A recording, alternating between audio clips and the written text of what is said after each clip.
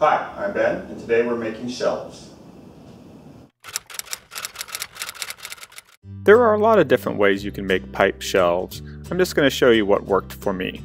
I used 3/4 inch thick pine boards, 1/2 inch black iron pipe, and pipe clamps to fasten the boards to the pipes. Cut the boards to the desired length. Sand down the rough spots with an orbital sander, and finish them with a coat of Danish oil. You can make these shelves in a variety of different sizes and configurations. If you're interested in learning about the exact pipe fittings I use, just check out my website. We got drawings and diagrams.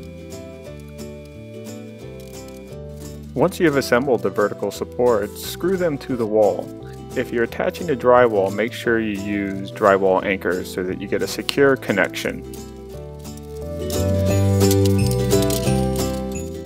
The pipe clamps didn't match, so I decided to spray paint them with matte black spray paint. Screw through the pipe clamps and into the boards. I recommend 2 clamps per horizontal pipe.